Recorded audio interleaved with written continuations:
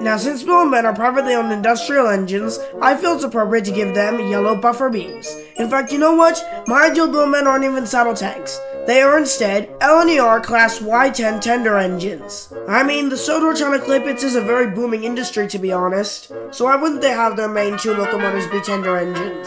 However, I did still want to keep their 04 wheel configuration. But, since I want these two to be younger characters still, here's my explanation. In 1948, when British Railways was formed, they decided to build two brand new locomotives of this class. Yeah, I know it's not much, but whatever. If you enjoyed this and seeing my edits, leave a comment saying who you want next.